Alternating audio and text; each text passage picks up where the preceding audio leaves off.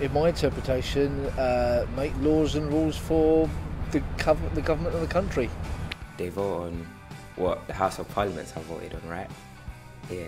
Parliament makes up a bill, then they send it off to the House of Lords for approving. I know their, I suppose, usefulness is open to debate.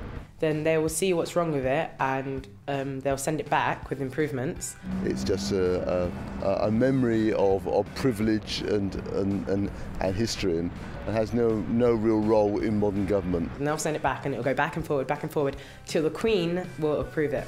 We have two houses, so it's like a stopgap between a law becoming a law, basically. So that we can get a fairer kind of judge of the laws and stuff like that. Say, for example, House of Parliament voted on something that the public don't want. The House of Lords are there to decline or accept. Having a second look at legislation before it becomes law is important. So there should be a second chamber, but it should be elected. Possibly something that could be developed, changed, or made more modern. I think if the public were to make these decisions, then it would be like another voting thing. I think that would be good because more people will get involved in it and then they'll have more of a public background.